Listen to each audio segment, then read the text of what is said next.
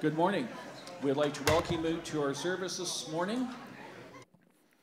As we go into our prayer time this morning, we have a number of people dealing with illness and things like that. One person I would like to bring to your attention is Eileen Dumont. She's dealing with a cough on top of everything else that she's got going on, to the point that there's some concern about her eardrums and bleeding and all this kind of stuff. So just not good. Also, Anna Giesbrecht is home from the hospital. She was dealing with COVID. So there's just a variety of people that have illnesses going on. Marnie's been out with COVID. I'm a bit nasally, took a test this morning, negative, all this kind of stuff. So it's just that time of year where we start dealing with what is it I'm sick with? And so be aware of that. We appreciate all your consideration when you are not feeling well, that you'll join us online. But just remember them in prayer. I know in your bulletin it also said pray for Ukraine. Still just a dire situation whenever people start using and talking about weapons that can cause serious damage. It's always a concern and frightening. So let's go to the Lord in prayer this morning. As always, our altars are always open. If you feel led to come, I encourage you to do so. Be obedient in that moving of the Spirit. Well, let's encounter the Lord's throne room this morning.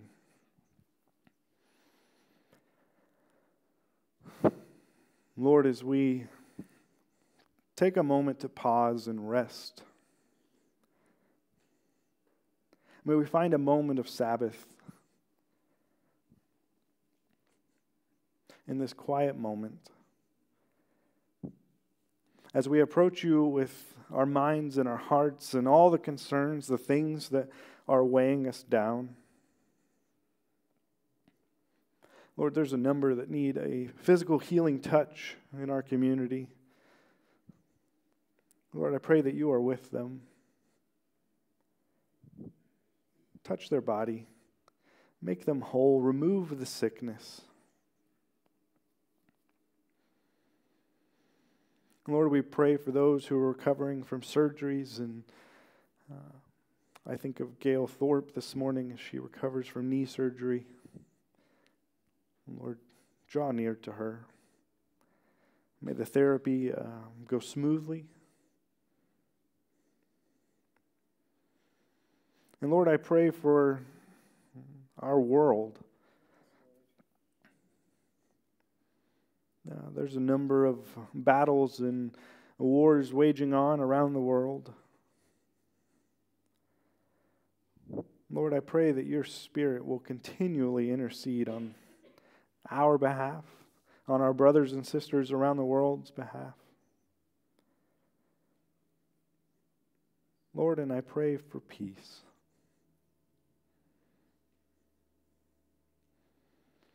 Lord, I also pray for finances. Lord, sometimes those can be overwhelming. It's a constant stress. And so, Lord, I just give you glory that you are a faithful provider.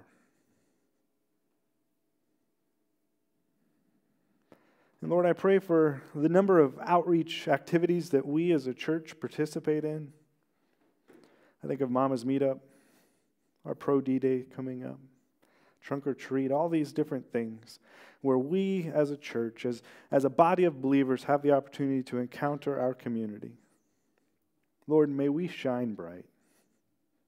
May people experience our love. The love that you have for us, may it overflow and radiate to our community. And Lord, I pray for those who are not able to gather with us this morning, that if they're homebound, if they're joining us online, wherever it may be, that they will know and experience your Spirit this morning. That they will know they are thought of and loved and cared for. And Lord, be with us in our time this morning as we open your word. Speak to us. Reveal your truth to us. In Jesus' name we pray. Amen. So I can stand right here this week. The last few weeks, we've had a table setting of different examples of what we could have as far as dinner parties and things like that. And since I don't have any visual representation up here, I'm gonna bring show and tell. My kids had VIP this week, very important person day at school, and they were so excited to take their rock collection. Tucker took an entire box that was way too heavy for him, but he said, "Oh, Dad, I can bring the whole thing." I said, "Pick 2 or 3." Nope. So I was excited. I'm going to do show and tell over the next few weeks and show you some things. This is a trophy. This is a trophy that brought me joy when I won it. Anybody know what this is? A racing helmet. Now, it is a first place trophy. Now, you might be thinking, oh, what'd you race? Well, it was a go-kart. Wasn't anything crazy, but the go-karts did anywhere from, about 35 to 40 miles an hour. They would move. Mile-long indoor track. And what it was, the reason this brought me so much joy, is on the SNU region, which is our Southern Nazarene University, on that area, the youth pastors from 4 different states would always come to SNU every fall, and they would do some training. But when you get a bunch of youth pastors together, some of that training is fun. And so after the training, we would go out and do different activities, bowling or maybe miniature golf. But one year, the guy who led it all, he splurged, and he got us into an indoor racing track. And we go, and there's about 45 of us. We all sign up our names, and the way it's going to work is we would race 12 at a time, and we would get 10 laps. And what we would do is we would take the top 20 times, so you're just trying to get a time, and then we would do 2 semifinal races. And then from there, we would take the top 10 times, and we would race one final race for placement. Not time anymore. That last one was all about placement. And so when it all came down to it, I raced my little heart out, and I'm driving that go-kart as fast as I could. I was number 2. I didn't quite get the pole position, but I was number 2 in that final race. And the guy in front of me, man, he had put up a really good time. What it was, don't remember, don't even know mine.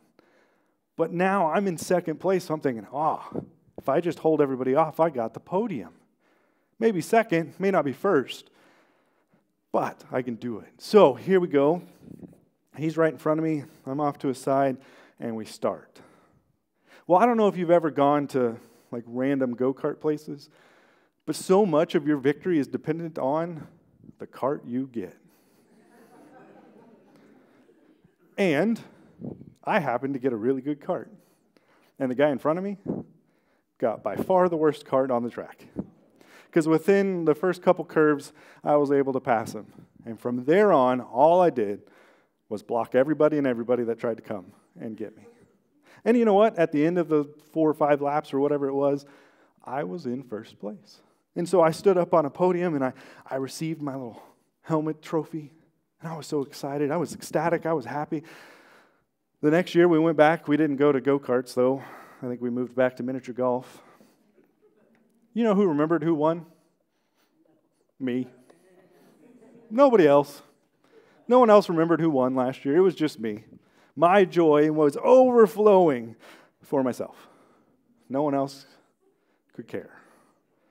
And so that made me a little sad. And so I want to tell you another story about joy despite circumstances. That one's silly, because that one was all about me. But right before the pandemic began, in February of 2020, we loaded up our kids, drove to an airport, and we flew down to San Jose, Costa Rica.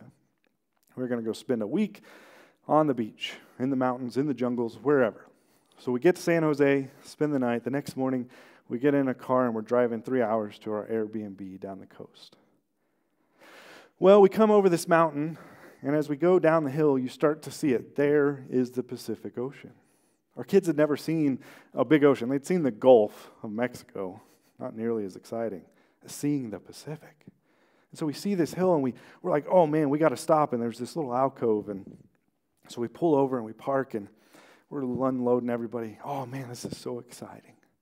And We take them out on the beach, and there's this little river that runs into it, and it's outlet, and kids are getting their feet wet and splashing around. And we were only there about 15 minutes because we still had another hour and a half to drive.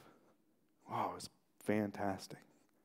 Walk back to the car, and we get in, and we sit down, and I go to back out, and Alicia goes, "Where's my backpack?" I don't know. Did you put it in the back? And so we slam the car into park, and we get out, and we look, and she's like, "No, it was right here. I know it was." We'll come to find out the car wasn't locked for the 15 minutes, and we were no more than 100 yards from the car at any given point. But in that time, someone had opened up the door and made off with Alicia's purse and backpack, which coincidentally had 4 of the 5 passports, plus driver's license, car. It was an awful, sinking feeling. We're literally 12 hours into our trip. And so we sat there not knowing what to do.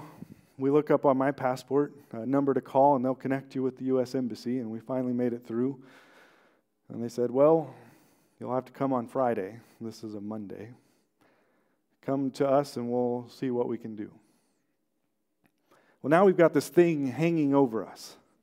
We went from our kids' faces, this joy. We've got pictures of it, of this joy that they're experiencing.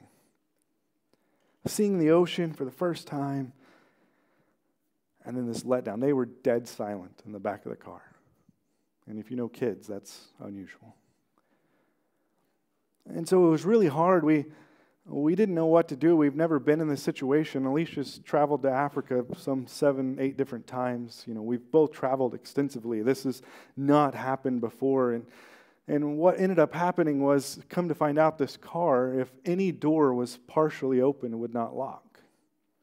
And so probably one of the kids was still getting out on the other side when I was locking it. And all the late model cars in Costa Rica, when they're locked, their side mirrors do this. So when someone looks at it and they see mirrors sticking out, they instantly know that car is unlocked. And so when we went to the embassy, we were at this little restaurant waiting on Alicia, and this guy goes, "Where'd you get your stuff stolen?" And we told him exactly where it was. He's like, "Yep, it's probably somebody's cousin at the rental car." And he meant it.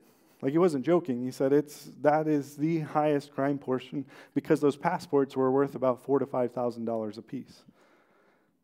Because they have all the accoutrements, and they can change a picture and commit fraud and all those things. So it was an overwhelming time, but we finally made it to our Airbnb. And Alicia, she's devastated because she's taken all the brunt. She says, "It's my fault." And I'm like, "No, it's not. It's not your fault. It's no one's fault." But we're truly going, how are we going to get over this?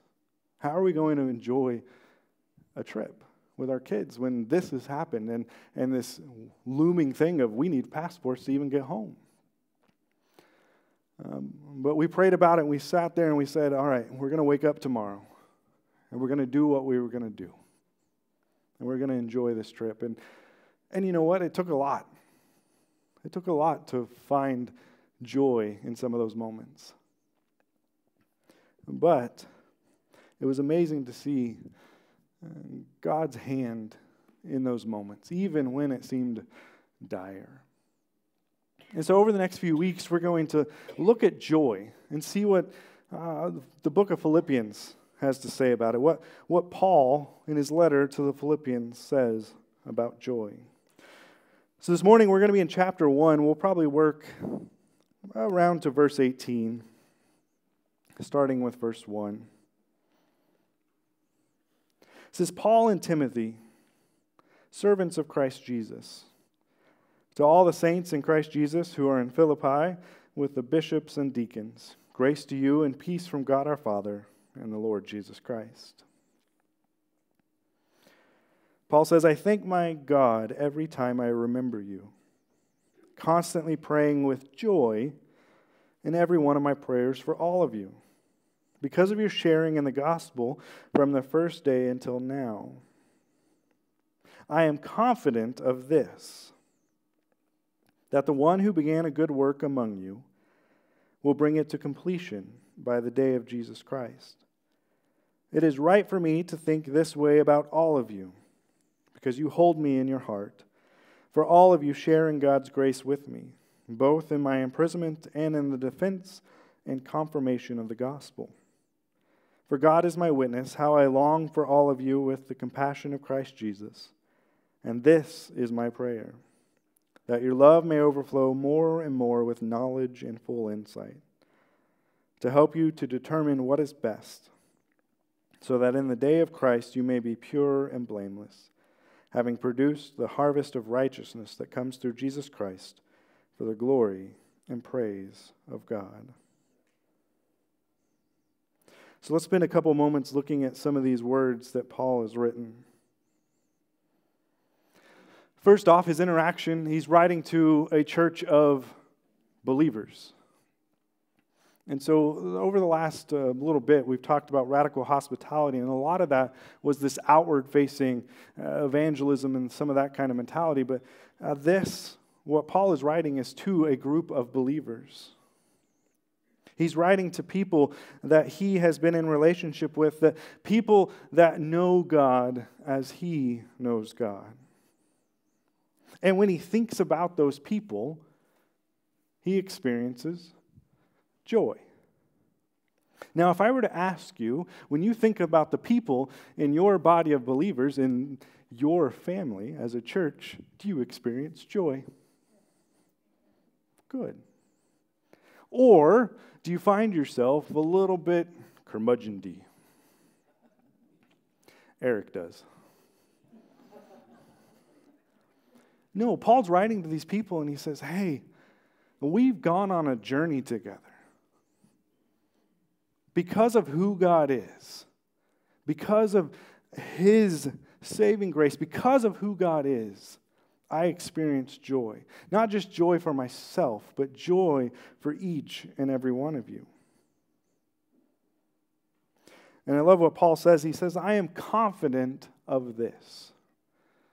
Confident of this. That the one who began a good work will stop and not really do it all. Did I read that right? No, he's confident that what? God is going to do what? Be faithful and see it through to the end. He's telling this church in Philippi and saying, hey, I know the Lord and I've experienced it. You will see him through all things and you will experience his goodness all the way to completion of the good work that he's doing in your life. But what is that good work? Did you guys pick it up? We have to go down a couple verses before we really see what that good work is. And it's that your love may overflow. So this morning, the example that Sherry did with Bailey and seeing that overflow, we're talking about joy overflowing, and we'll get there in just a minute. But what about the love of God overflowing in us? And we talk about loving all those people out in the world and things like that, but we've got to really start thinking about what does it mean to love one another here in this community? Because remember, if you start thinking about the people you're in relationship with here and you don't feel joy welling up in you, then we got to have a conversation. What's going on? How can we love you? How can we elicit that joy? What work can the Lord do in your life to help you experience his joy? Because Paul tells them, I am praying that the love of the Lord will overflow in your life, not just emotionally. Paul's writing in a way that, and coming from a culture that there's kind of two separate things. The head and the heart are very distinct.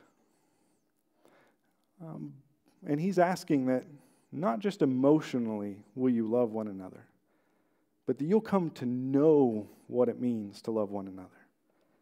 That full of insight, so all the knowledge, your brain will work, and you will know, not just feel like you love one another, but you will know what it means to love one another.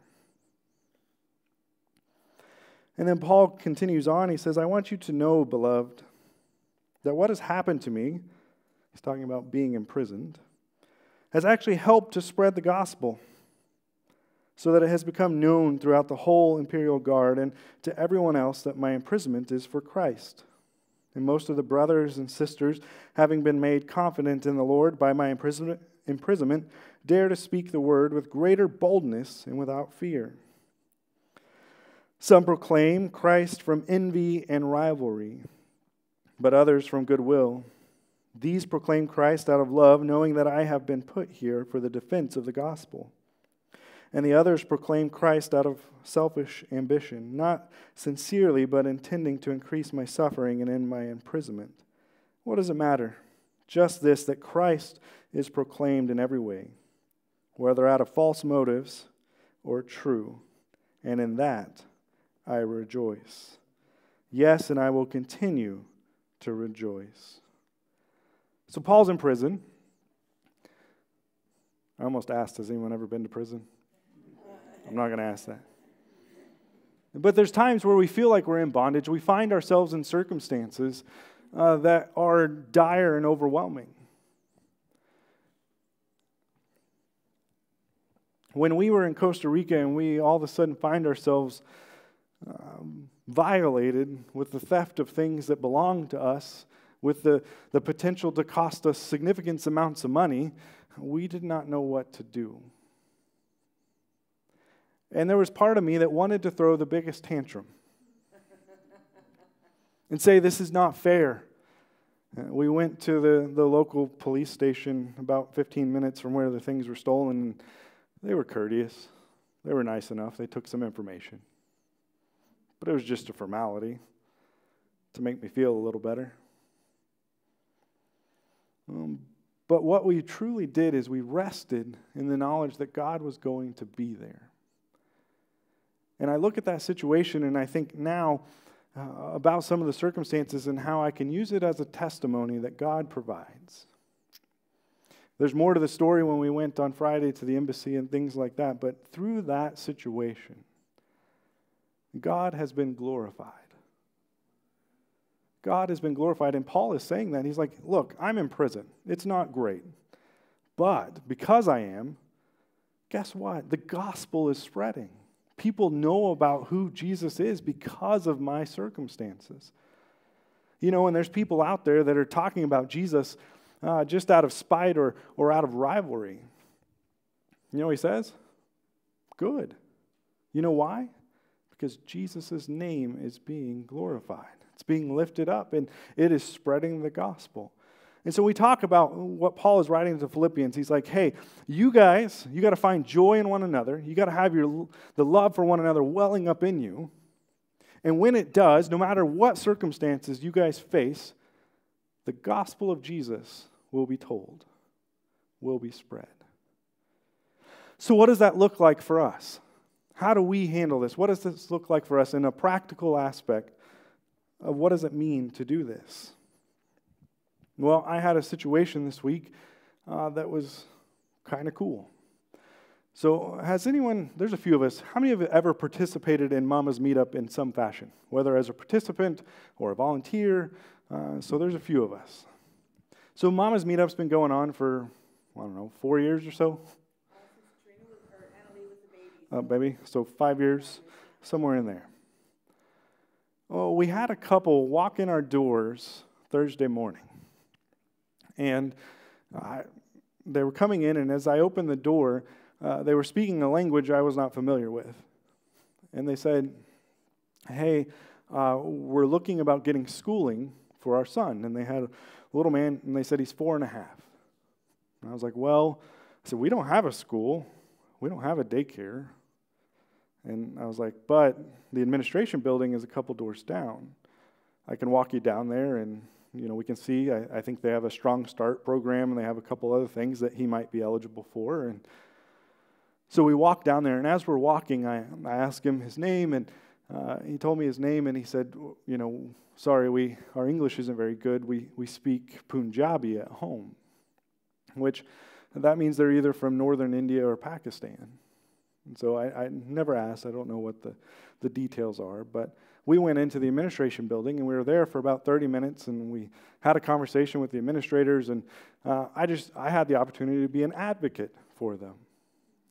And when it was all said and done, they felt pretty good about it, but as we're walking, I didn't understand why they had darkened our doors. It didn't make sense, and they were like, but about your school. And I was like, but we don't have a school. I said, we do a Mama's Meetup on Wednesdays. And when I said Mama's Meetup, they went, that. They had heard that term somewhere. And I was like, but it's not really a school. I said, it's more of a social group. And they said, well, what we want is for him to be around kids. And we want him to speak or hear English. Because at home, we just speak Punjabi. And we want him to be around that. And I said, well, it's there, it's open, it's available. And so they're still looking at that. But we exchanged numbers, and he said, well, we'll be there next Wednesday. And so in 2 days' time, we may see if somebody shows up, because they darkened our doors.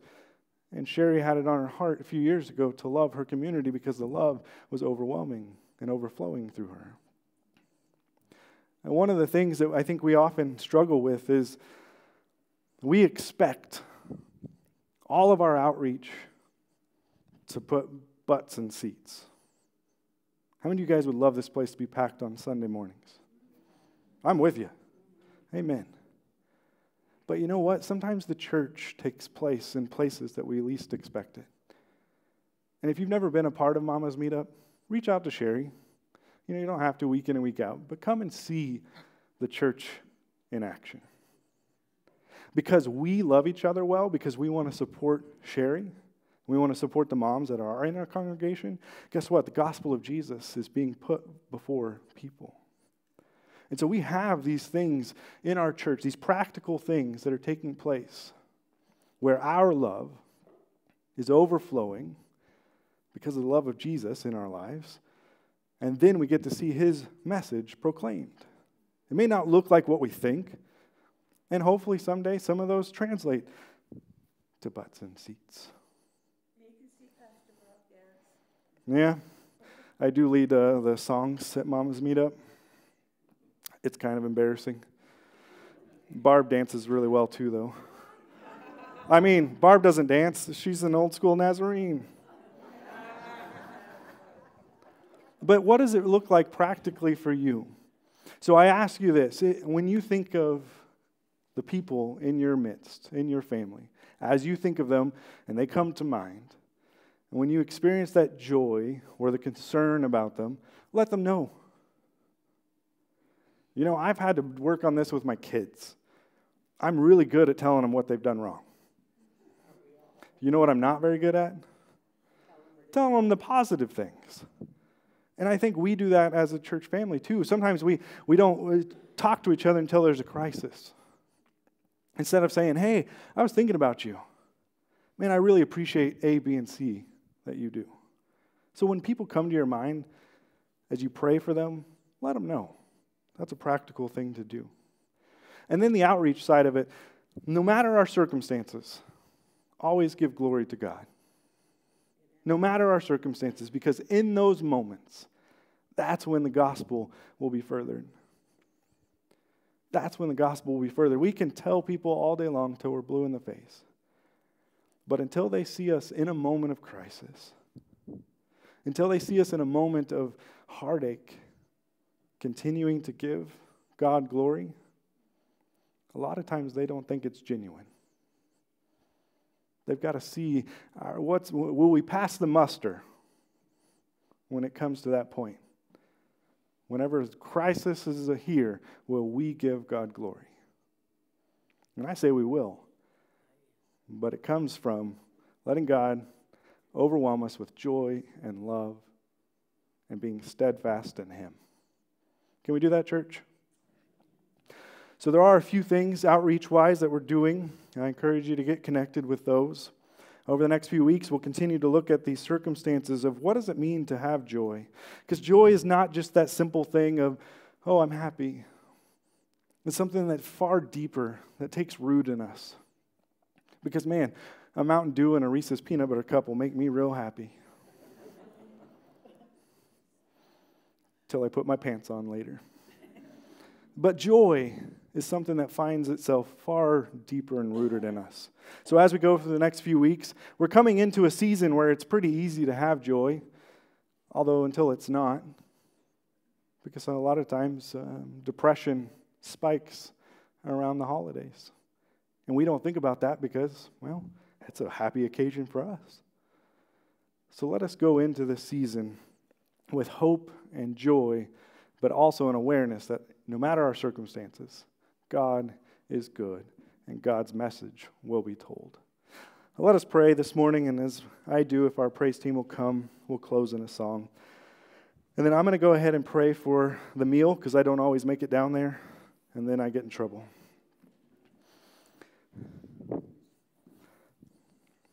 Lord, thank you for these words that Paul wrote to the Philippians. That as we think of one another, that we'll be filled with joy and concern. And Lord, I pray that we will express that. That we will be people that see God work in our lives and we will express it to one another. And Lord, as we lift each other up, that your love will be so overwhelming, so overflowing in our lives, that no matter the circumstances, you will be glorified. Your message will be proclaimed. So, Lord, I pray for our ministries, those things that are our church, that we don't always see the effects of it on Sunday morning, our gathering time. But, Lord, where we see your message proclaimed, where we see you do work in the midst of people who have not encountered you yet. So, Lord, I pray that as we go through the rest of the month, as we come up on Trunk or Treat and Pro D days and Mama's Meetup continuing, Lord, may we see good work done in those moments. May we see you glorified in the midst of chaos, of frustrations, of heartache. And Lord, may we stand fast. And as Philippians said, may we proclaim your good news with boldness to let people know that our joy comes from the Lord and no other place. In Jesus' name we pray. Amen.